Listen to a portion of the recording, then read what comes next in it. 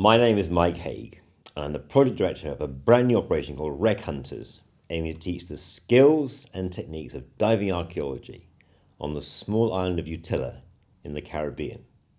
We are focused on the wreck of the Oliver, which lies in 18 metres of crystal clear warm water. A perfect place to teach diving archaeology, a sort of advanced underwater classroom.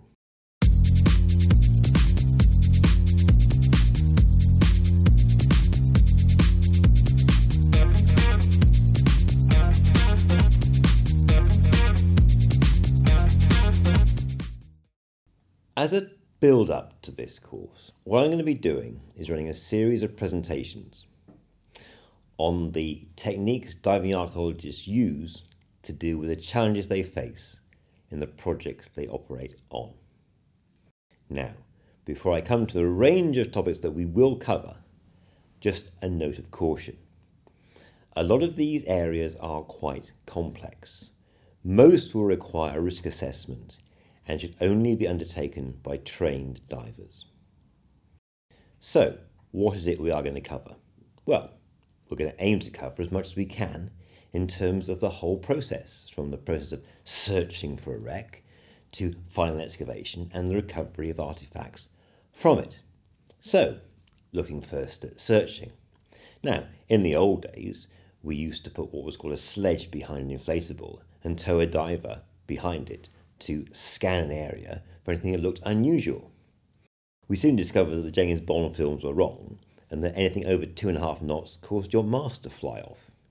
These days, of course, we use powered scooters instead. But we still will teach swimline searches and circular searches, which are excellent ways of locating objects underwater. But of course, these days we have more powerful tools. We can use ROVs. We can use metal detectors to come up with metal objects, perhaps the anchor of a wreck, perhaps the cannons from a wreck. All these are survey techniques which we can teach. Having found something, you then go into survey. Critical first stage.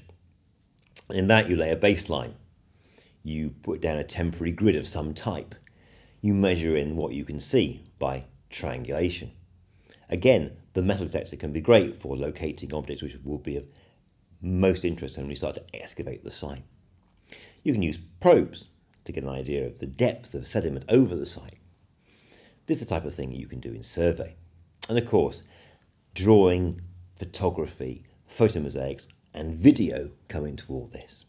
Then, of course, on to excavation, when we start to reveal the wreck again. And here we set up a more permanent grid, often of scaffolding poles of some type. We're using powered tools, airlifts, water dredges, such things as this. We are recording everything we do. We are making drawings of everything we do. We are then using different pieces of equipment to lift important objects, lifting bags sometimes, but other things as well. And of course, all of this underpinned by safe diving practices, things such as the underwater telephone booth, underwater communications, and other safety features. All these things we will cover. So that's an idea of the whole range of what we're going to be doing.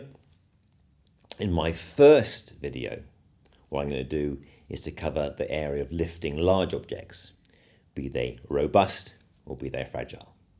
But until then, I wish you all safe and enjoyable diving.